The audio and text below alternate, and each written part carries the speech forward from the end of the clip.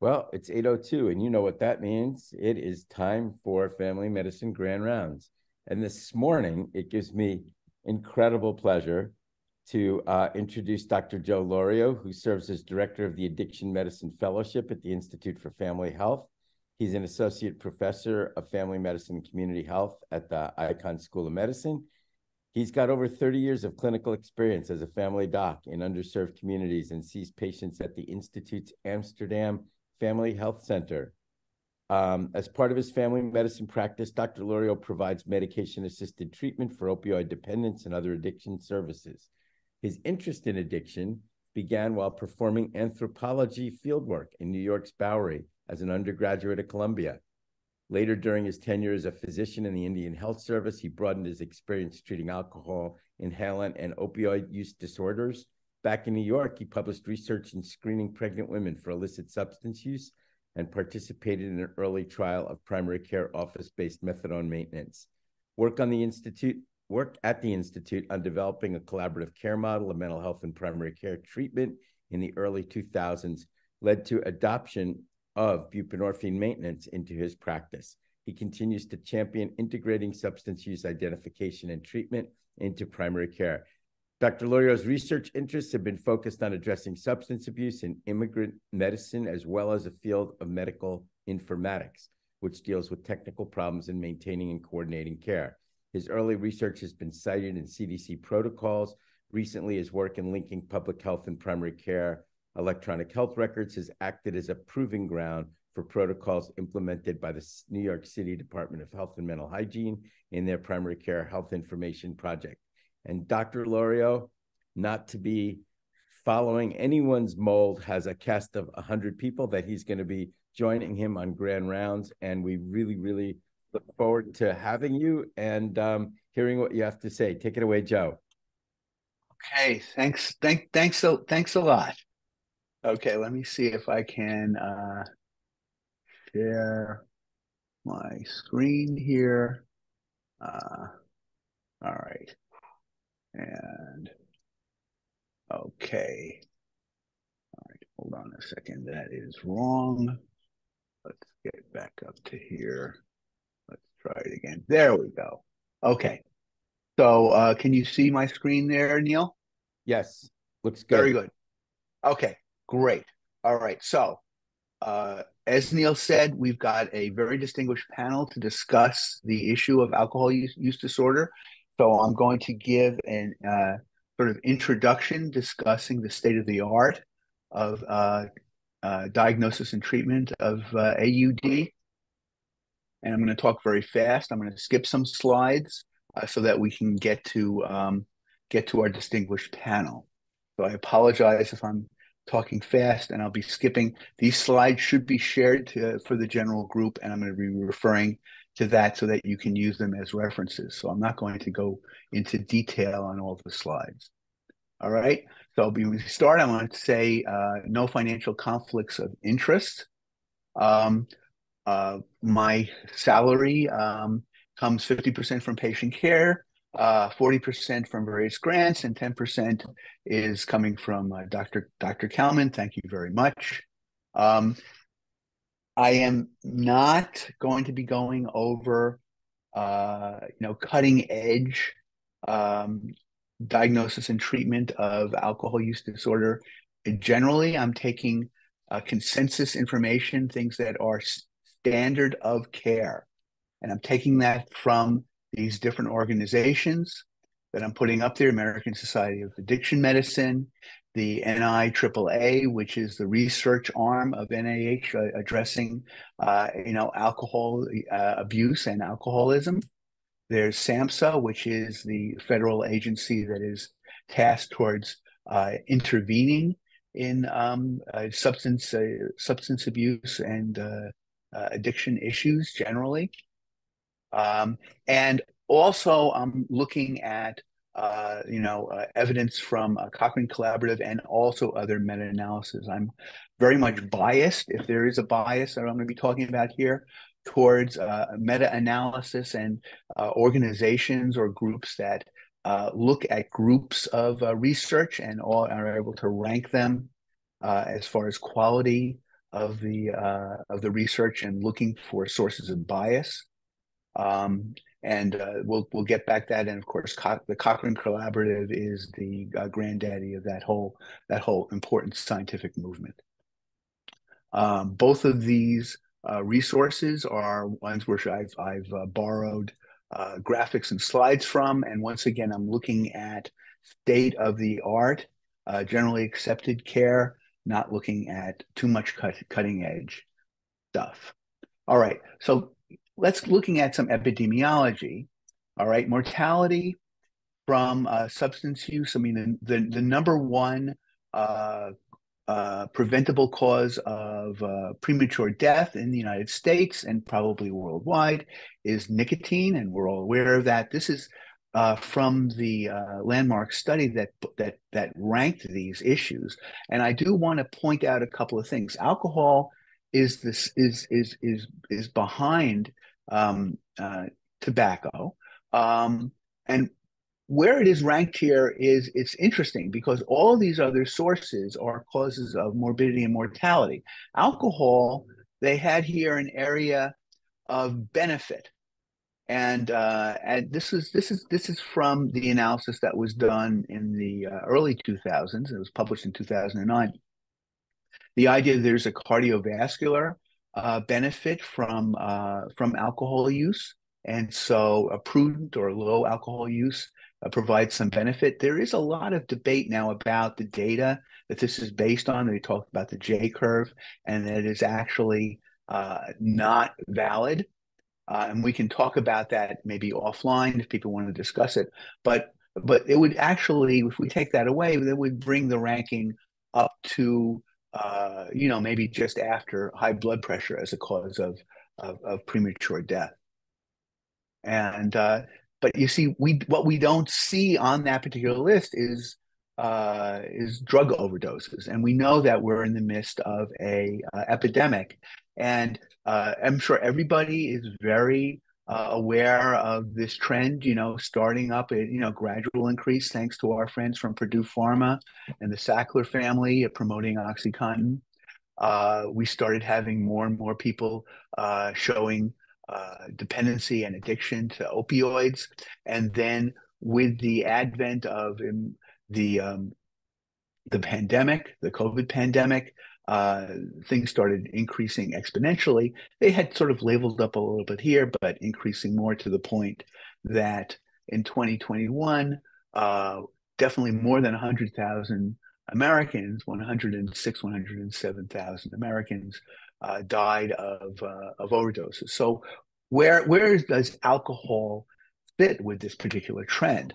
Well, if we take a look at the data, just pre-pandemic, this is deaths from where alcohol was mentioned in the death certificate as one of the causes of death. All right. So that is either people dying of alcoholic cirrhosis or other alcohol complications, or somebody dying from a fall where they were intoxicated. That was mentioned on the death certificate. So we're coming over here to about 90,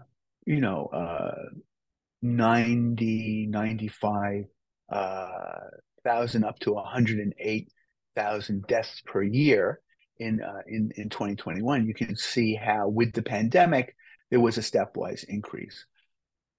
But we all know that besides individuals dying with alcohol as one of the primary causes, we have the other people in the car, or that the drunk driver killed during the accident, and various other issues. So if you put all that together, the CDC is saying that we've got about 140,000 Americans dying every year related to alcohol-related deaths.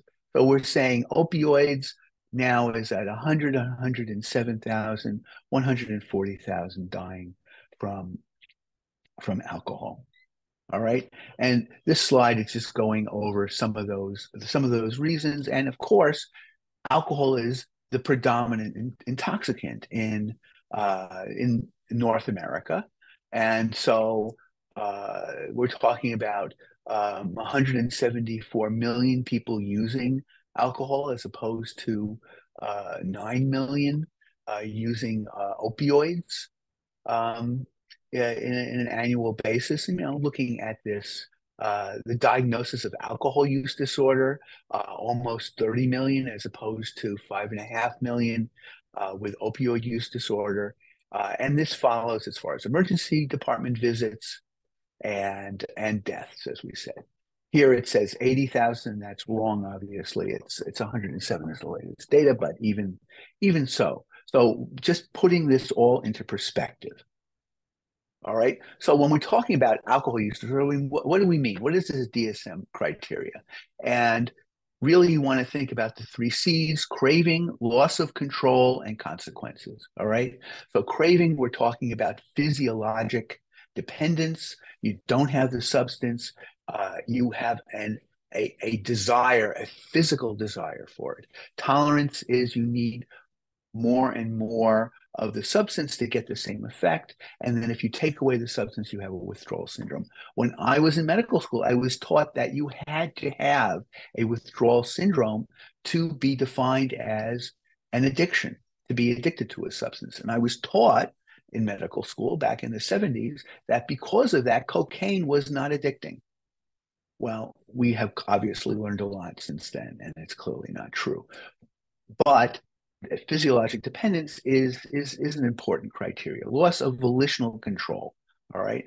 And that means unsuccessful attempts to cut back. Someone doesn't want to use, someone wants to control it, they can't help themselves. Increasing amounts of time being spent. And then consequences is failure to fulfill major role obligations,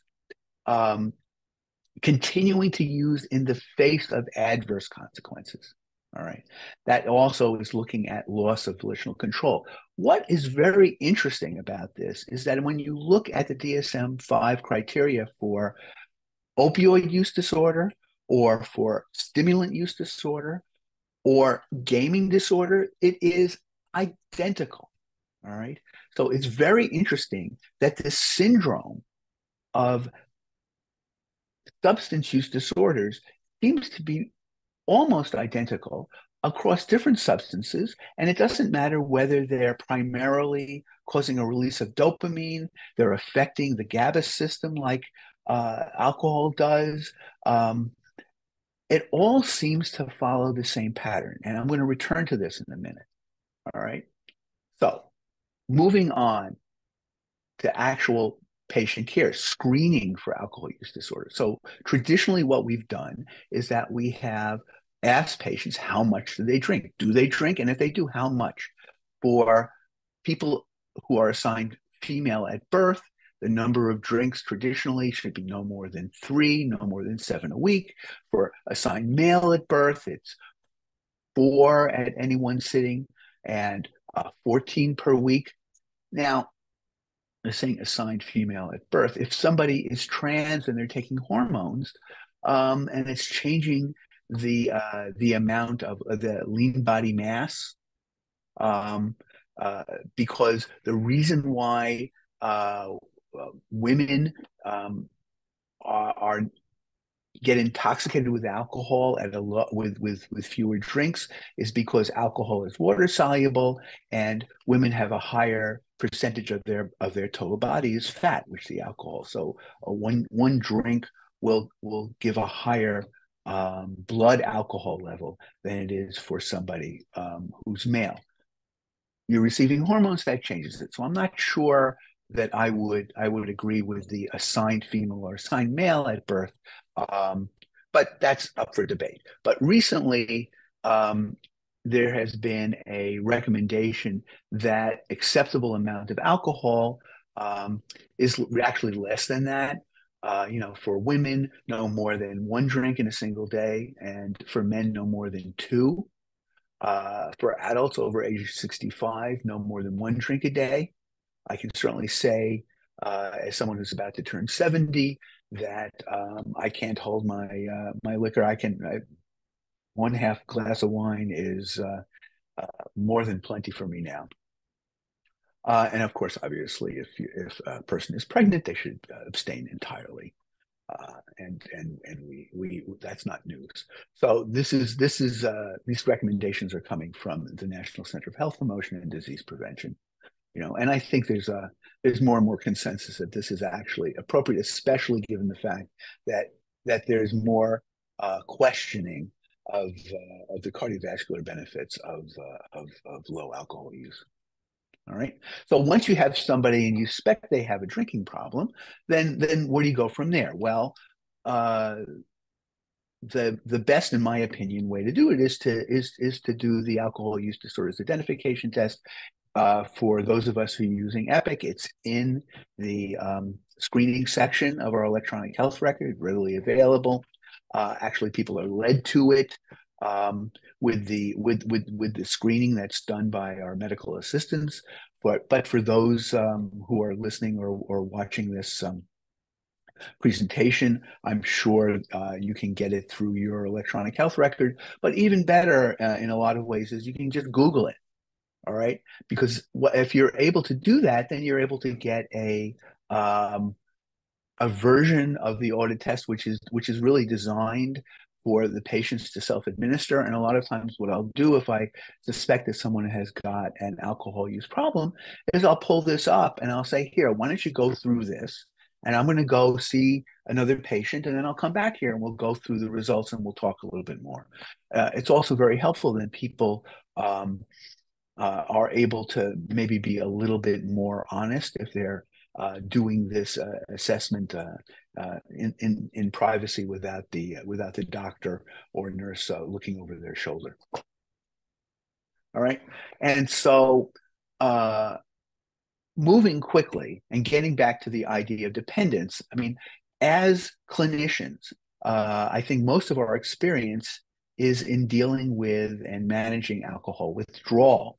Someone will come into the hospital, they have broken their leg, or they've got need their appendix out, and then they go into alcohol withdrawal once they're hospitalized and can no longer get their alcohol.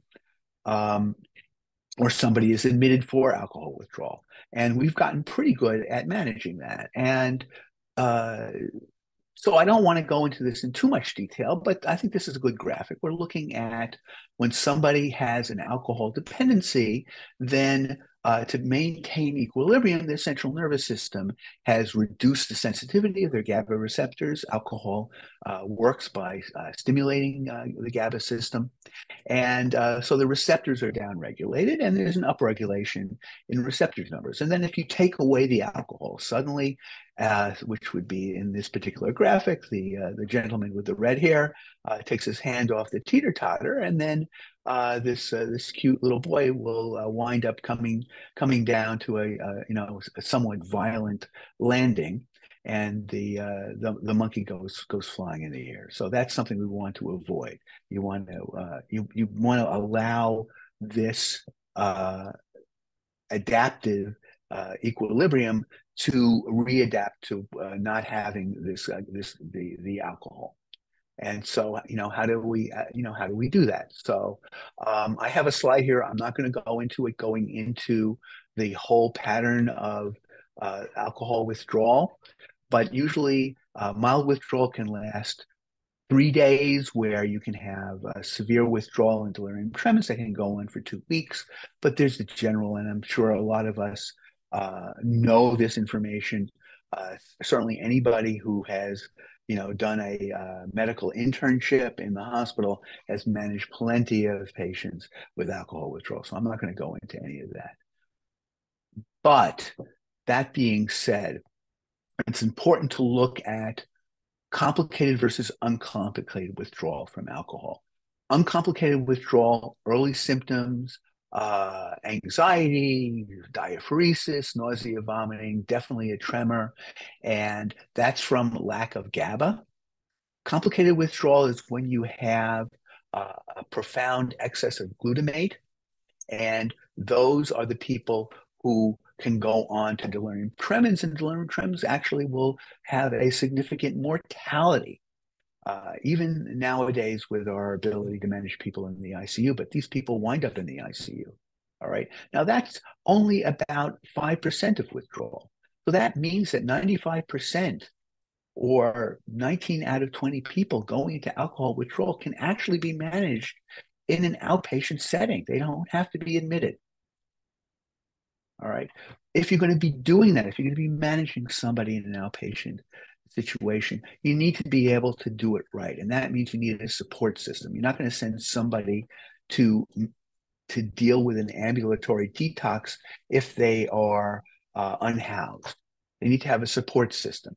Hopefully, they need to have somebody at home with them who can help and support them.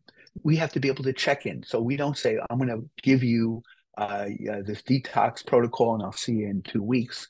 No, we really have to check in on a daily basis, and obviously, no significant no comorbidities, nobody who's pregnant, nobody who's had severe withdrawal. Clearly, if someone has gone through DTs in the past, has been in ICU, has had seizures, well, that's kind of that's a predictor that that's going to happen again. And so that's not somebody who is really qualified for an outpatient detox. But if we're going to be doing an outpatient detox, generally the standards of care are benzos or gabapentin. Now, it's interesting that we've all who've worked in the hospital are very familiar with the Librium taper. And that's sort of the general standard, though sometimes people use phenobarbital or other medications. Turns out gabapentin is generally safer. There's less sedation, so that's better for an ambulatory detox. There's less kindling. That means people are less likely to develop a seizure disorder as part of their alcohol withdrawal syndrome. And so actually that should be the go-to for an ambulatory detox. Now, we've had good success about using a protocol that's been developed by our friends up at Rochester, University of Rochester, which is based on valproic acid, Depakote, and using gabapentin with that and some other medications. But the standard that's generally published and accepted by the professional societies is using either benzos or gabapentin. And here's the protocol. You guys can look at this when you look at the slides. I'm not going to go into that too much, but usually you can go through 4 to 5 days and you've gotten through your mild withdrawal. All right. I have a slide here on inpatient detox with more detail. I'm not going to go through this. All right. I'm sure a lot of people already know that. So after you've detoxed your patient, the CWA scale is normal. The patient is cured, right? Well, obviously, that's a straw man that I'm going to knock over. That's clearly not true. But that being said, that's how we generally treat patients. We detox them.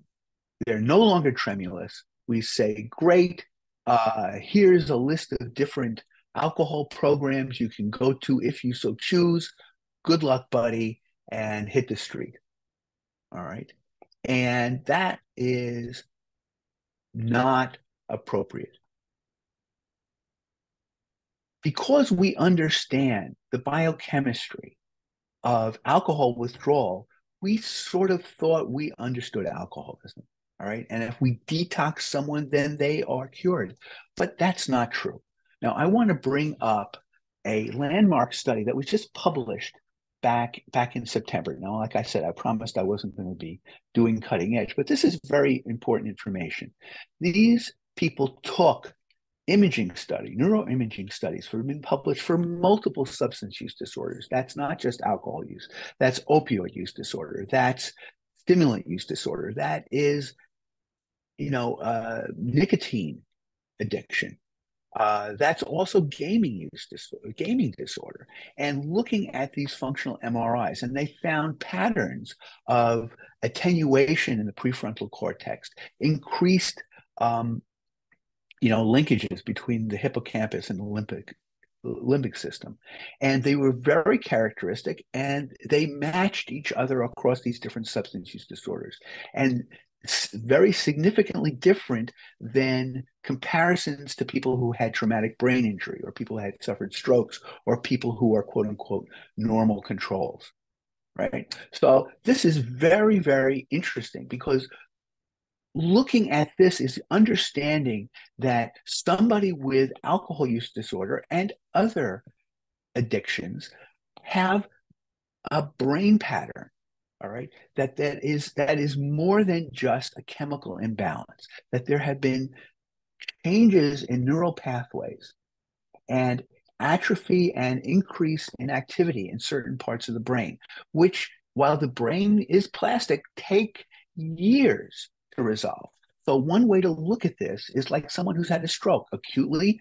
Someone comes in, you give them clot busting drugs, or you go in with the neurosurgeons and you remove the embolus that's in the middle cerebral artery, and you get their blood pressure under control, but then they're being discharged to rehab. It's going to take years before people are able to start walking and talking and functioning at a reasonable reasonable rate, and they're never going to be the same again after you have someone has a stroke. All right. And I think we need to think about people who've got alcohol use disorder in a similar way. So we know how to do rehab for stroke. So what's the treatment for alcohol use? And what's the best evidence? All right. And so that's what I'm going to go through now. All right. So we're medical doctors and providers. This in family medicine. So let's talk about medicine. There are three medications which have been approved by the FDA as safe and effective for alcohol use disorder. There's naltrexone, which is the drug of choice. It's cheap, it's safe, it's effective. The number needed to treat to reduce alcohol intake by about 50% is 12. For those who are not completely comfortable with this particular value, number needed to treat. The number needed to treat to prevent a stroke or hypertension is about 30. All right. Goal of abstinence, number needed to treat is 20. Now, this is very effective. It's not as good as methadone or Suboxone for opioid use disorder, where the number needed to treat is 2, but definitely effective. Acamprosate, a little bit more expensive. It's a TID drug, harder to take, but goal of abstinence, 12. That's pretty good. Disulfiram, which is the first drug that was approved by the FDA, a little bit more problematic, but there's definitely a place for it. All right. I've got this slide here. I'm not going to go through it, but there's more details about the contraindications and other issues about prescribing. I strongly encourage you to take a look at that slide when you review it later. All right. There are 2 non-FDA approved meds with very strong evidence for efficacy for treatment for alcohol use disorder. Gabapentin, not just for alcohol withdrawal, can be very helpful, especially as a sleeping pill for people who have become sober, but sleep disturbance is a terrible problem with people, especially for the first year after they have stopped using alcohol. And it can be helpful on a TID basis. It's cheap.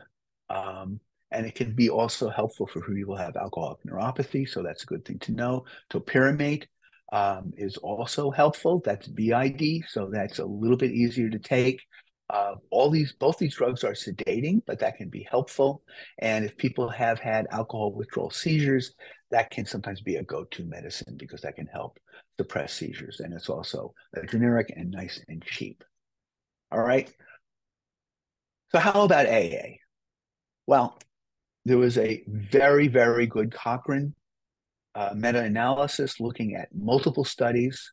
There is sort of a myth that's going around that there is no evidence of efficacy for Alcoholics Anonymous. That is not true. All right. There's very high quality evidence that manualized Alcoholics Anonymous or 12-step facilitated program interventions are effective, and not only that, they are more effective than any other studied established treatments. All right. Now, this graphic here is just one of multiple outcomes that are reviewed in this particular study. So this is very important information. It used to be that there was no good data because the anonymous part of AA made people very reluctant to participate in research studies. That is no longer the case, and there is good high quality evidence. This is really the best intervention we have as far as managing alcoholism in the long term.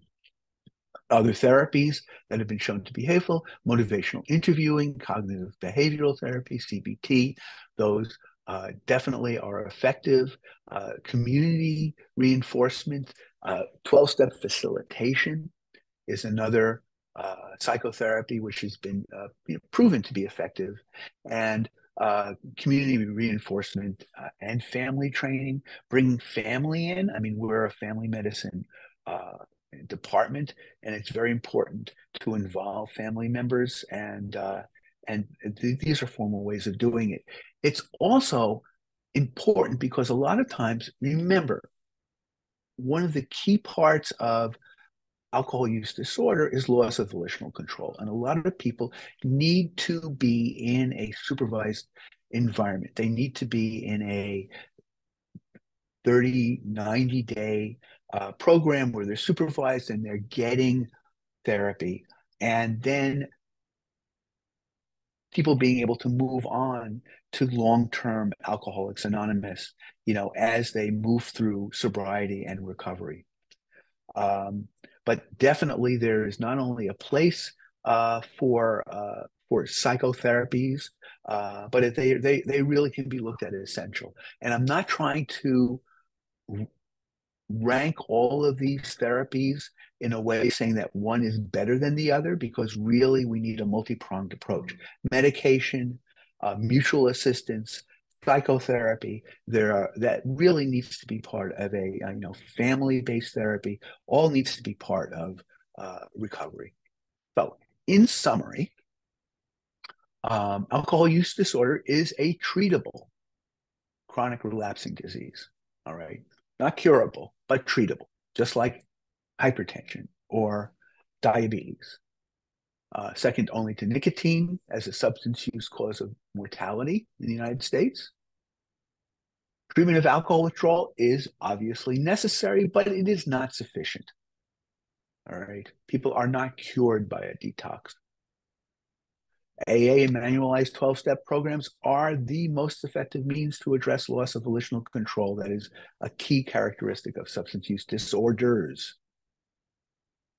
Professionally led psychotherapies can be effective, especially when a patient is not willing or able to engage in AA. All right. And medication has been proven to increase sobriety and decrease total alcohol intake. So, I had promised I would do this in 30 minutes and 35. So let's get to our panel. So we're lucky to have Dr. Timothy Brennan, who is the program director of the Addiction Medicine Fellowship at our sister program at Mount Sinai West and Mount Sinai Morningside, the Addiction Institute. Abigail Herron, a Vice President, Behavioral Health Director of Psychiatry and Addiction Medicine at the Institute for Family Health, my boss. Goldie Alfasi, the Senior Behavioral Scientist at the Mount Sinai Beth Israel Residency. Jay Pires, who is the Psychosocial Director at our Harlem Family Medicine Residency and who teaches our addiction fellows in motivational interviewing. Joel Panthapatu, or Dr. P, who's the lead addiction medicine, leads our addiction medicine specialty track at our Mid-Hudson Family Medicine Residency. And Dr. Timothy Reed, internist and chair of the Caduceus Group, which is AA for healthcare providers, and also on the planning board of international providers in Alcoholics Anonymous. So welcome, everybody. If we can have people so you can turn on your cameras, and I'd like to sort of start by presenting a case, and then open it up for the group to discuss. All right. So This is a patient that I actually just saw a couple of weeks ago when I was precepting at our Harlem program. One of our residents was running behind, and the nurse came to me and said, "Can you just quickly see this patient? He's a diabetic. He's well controlled. He just needs his meds refilled. Can you just sort of get him in and out?" So RJ, 67-year-old type 2 diabetic, hypertensive, hyperlipidemia, sort of one of our standard bread and butter family practice patients who just came to get his medications refilled. When I looked at his problem list, I could see he had a history of DKA, which is interesting for a type 2 diabetic. Also drug abuse in remission and at-risk alcohol consumption. He'd had 5 emergency room visits in the past 4 years for various reasons. None were for intoxication. And his meds were baby aspirin, metformin, losartan, nifedipine, atorvastatin. Pretty standard for our type 2 diabetics. But because I saw at-risk alcohol consumption and sort of piqued my interest, I asked him a little bit more. And he says, "Well, he only drinks beer." And I said, "Well, what kind?" And it was malt liquor. And I said, "It's just a 6-pack." I said, "Those the little cans or the big cans?" He said, "Oh, no, the tall ones." And, 18-ounce malt liquor. And he said that actually his first drink of the day is in the morning. And often he has a beer for breakfast. And actually, that's usually what his breakfast is. But he didn't have breakfast today because he was fasting in case I needed to draw some bloods before we refilled his diabetes medicine. His vitals showed he was mildly hypertensive, 146/77. Pulse was a little fast at 97, afebrile, cheerful, alert, cooperative, delightful, engaging person. His lab showed an A1C of 6.1, very well controlled. His liver functions were normal. So here's this guy. So I'd like to leave this for the group, and if we could take a look at the group. Of anybody wants to chime in here and tell me what they think. Let's see if I could see anyone want to raise. Anyone want to start in this group? How about Dr. Brennan? What do you think about this case? Well, thanks, Dr. Lurio. I appreciate the opportunity to be here. I think this is a classic scenario for me of somebody who, just looking at his labs and his cheerful demeanor, there doesn't seem to be any obvious leverage point necessarily for us to talk to him about the negative consequences of alcohol. But no matter if there were, I usually like to ask people, like, what are the good things they get out of drinking, right? Because for me, starting off from a adversarial perspective is oftentimes not effective. So I'd probably do a bit of a, more thorough alcohol history, maybe an audit, something like that, to get a bit of more of a sense of the way alcohol is serving or not serving him. And recognize, especially in primary care, that this might not be the moment that he's ready for a script for naltrexone, but it may well be the time that he's ready for a longer conversation. And if we see him longitudinally, there's opportunities going forward. So I'd probably delve a bit more into the history and be very respectful of his autonomy in that process. Thank you. Dr. P. Yeah. Unmute yourself. Yeah. I think one thing that I would right off the bat acknowledge is actually his presence in the room, just because his willingness to at least answer the question, because even though he probably feels as though it's a routine visit, I'm just here for my medication refills, he actually answered the questions that were being presented. He could have easily just dismissed them and stated that it wasn't really a big deal.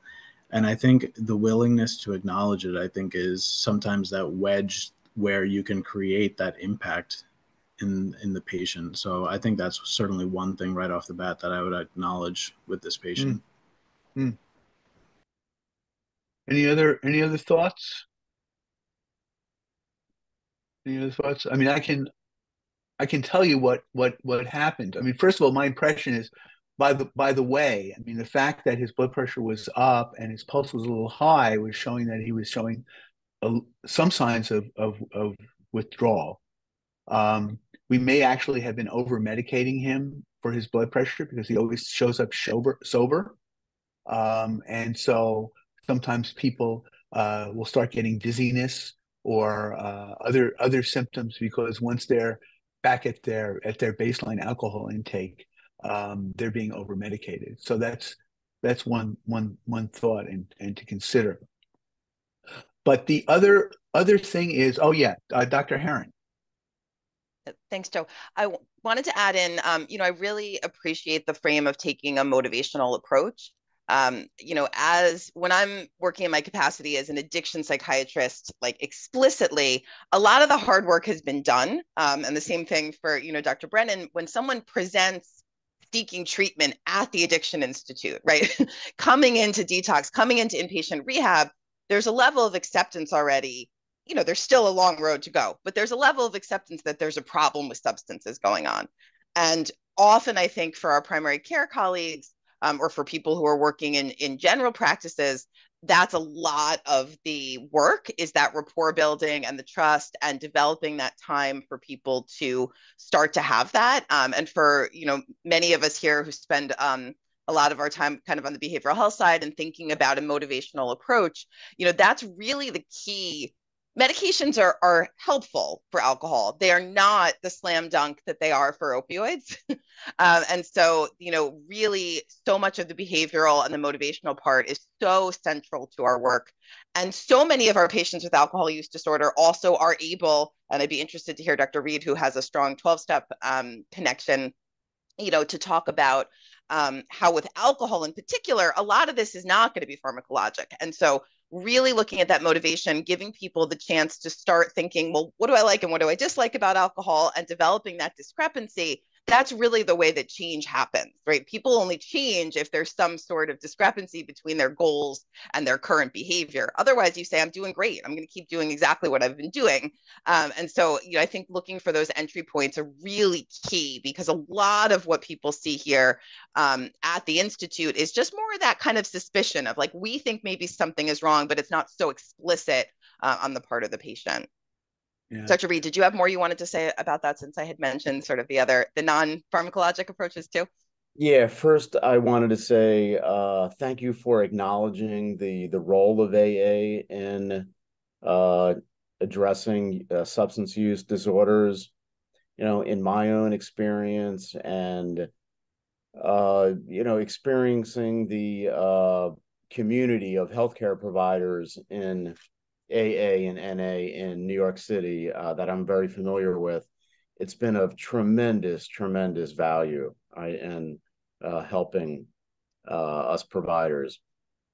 I know for this patient in particular, he's probably not going to be receptive to, the idea of going to AA meetings, though he may very well down the road. Usually it takes a more acute presentation or greater consequences than it seems that he's experienced yet. But, the fact that he has an eye opener, in the morning, that's that's a warning sign right there. But yeah, I can't overstate the value of 12-step programs, right, for people with alcohol and other substance use disorders. Again, both from a personal and a professional perspective. Like right now, we have 5 12-step meetings a week just for healthcare professionals in New York, and they're very well attended, and most of us have sustained recovery for years, if not decades. Dr. Alfasi, you had your hand up before? Yes. Yeah. It was a previous point, but I kind of want to go back to it, which is the assessment of motivation for someone who comes into primary care. Because as other people pointed out, they're not coming in complaining of their substance use disorder. They're coming in usually complaining about something else. So in assessing the motivation, what we tend to look for in primary care is some medical impact of the substance use disorder, and that can work.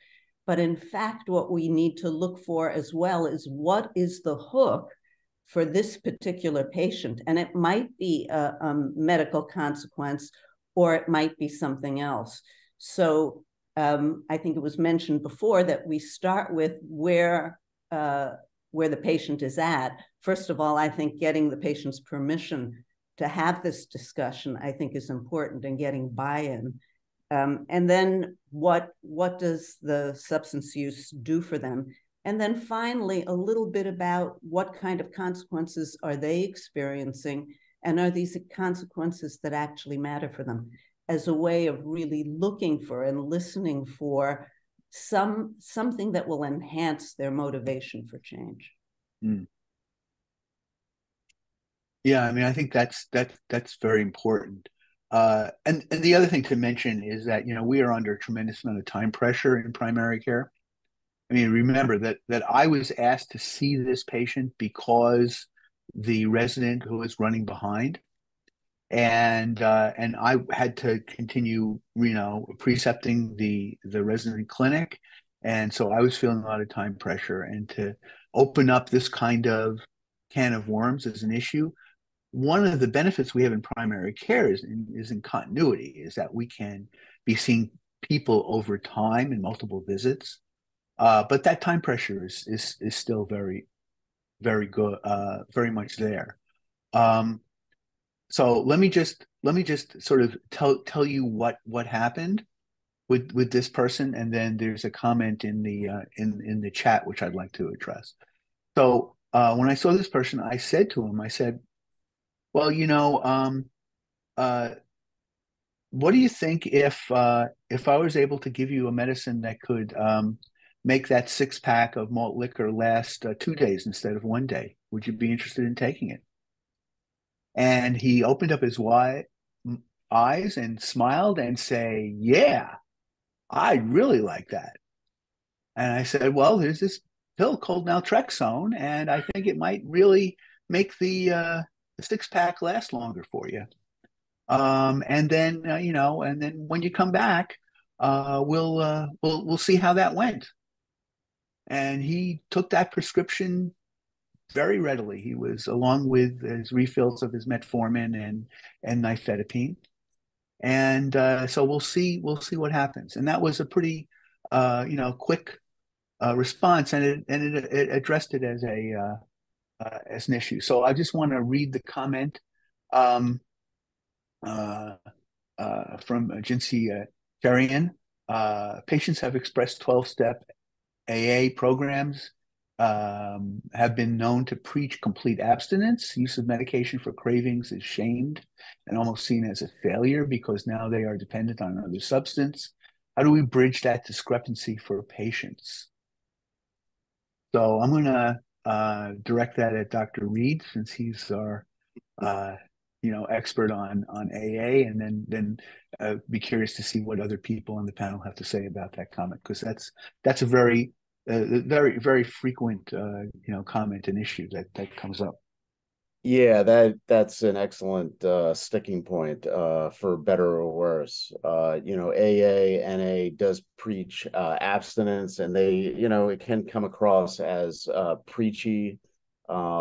You know, I know in my own personal experience in groups, if, you know, somebody is on medication, you know, like a benzo for anxiety, and just can't seem to get off it, you know, they're not stigmatized for, you know, taking the drug.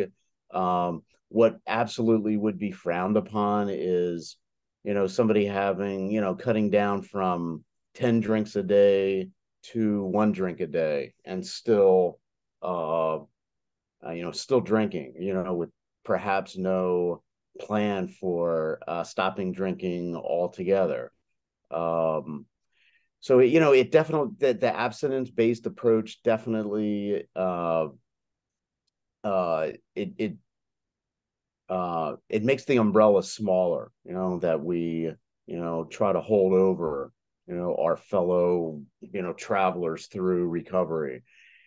And, I know there's other programs out there like Dharma Recovery, Smart Recovery. I really don't know too much about them.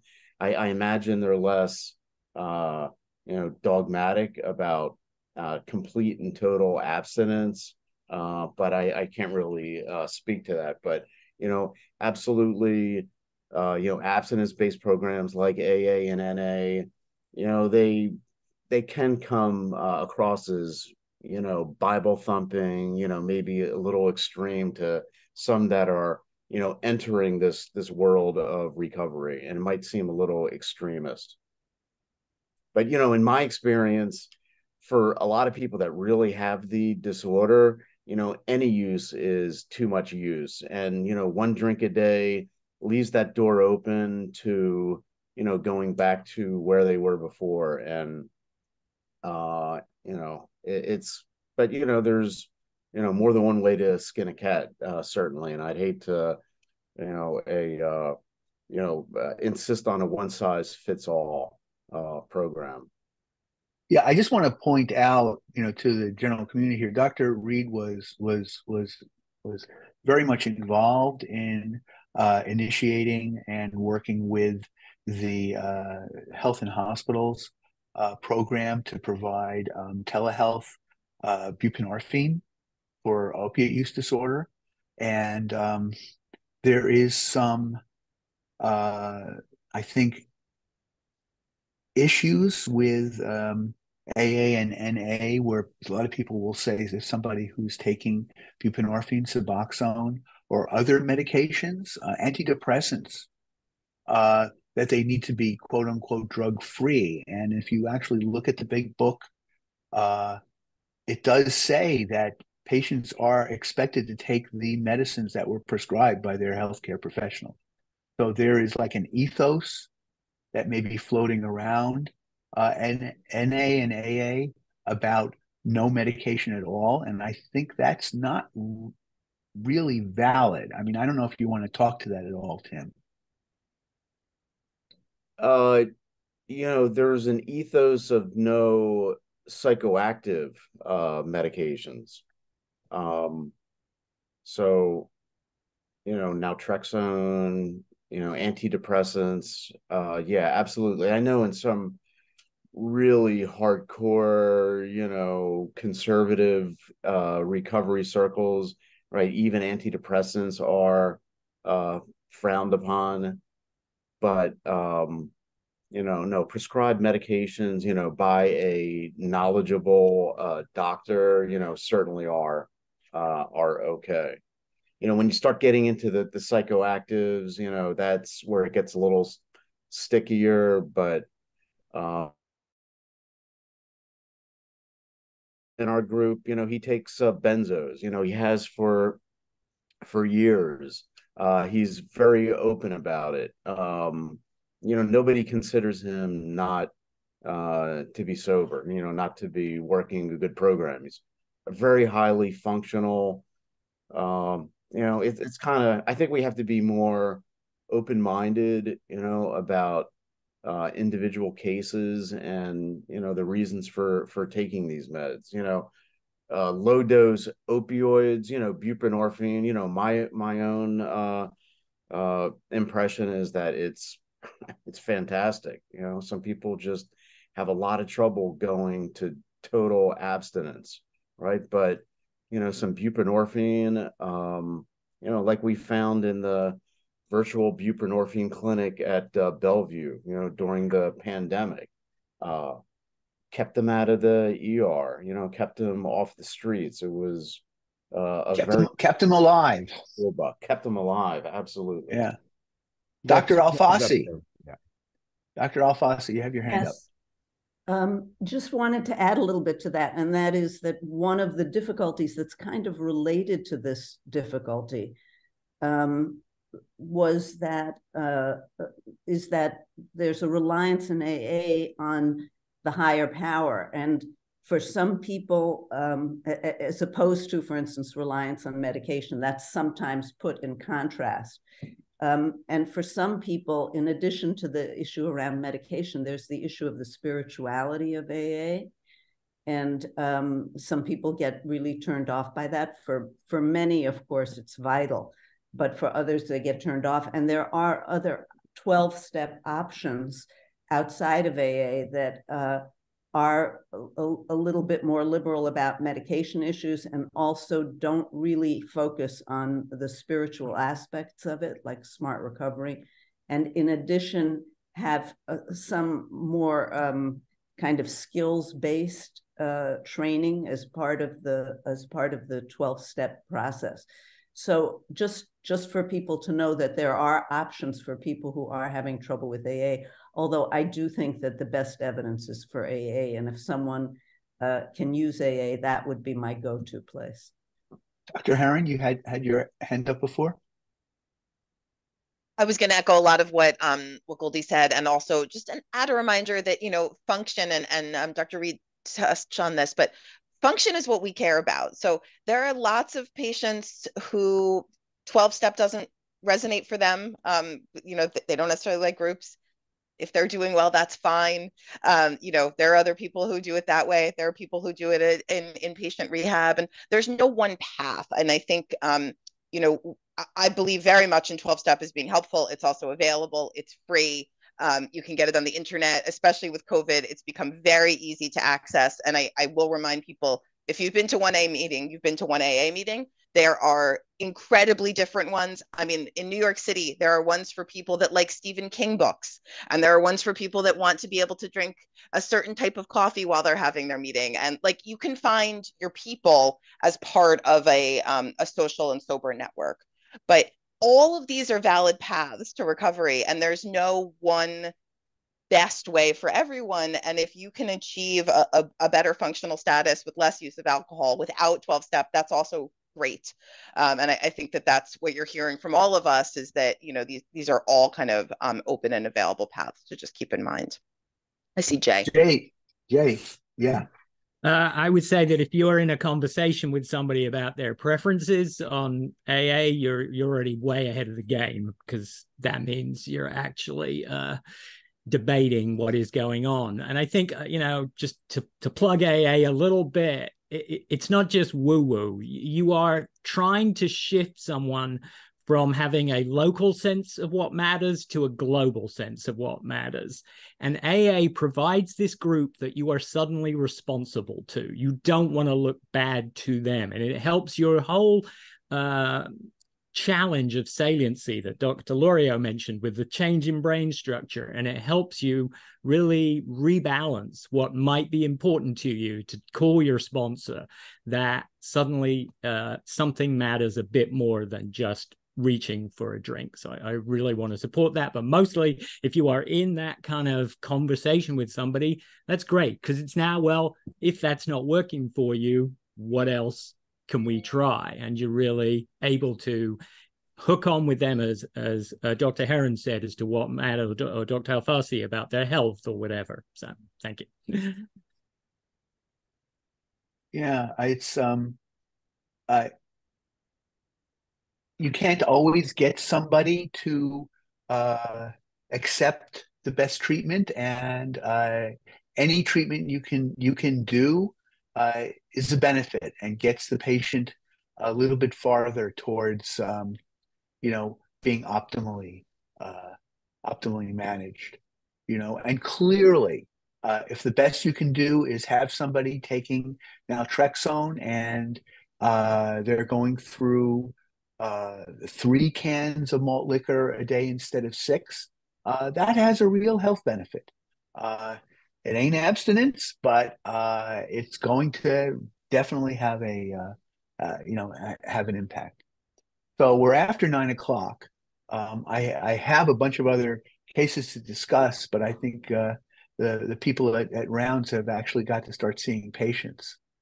So I really want to thank everybody for being here. This is a really, really great discussion. Just the start of it too. thank you, Joe, for putting this together. Obviously, it's a subject that needs a lot more time and attention, but I think as an overview has been fantastic, and really appreciate the participation of everybody here.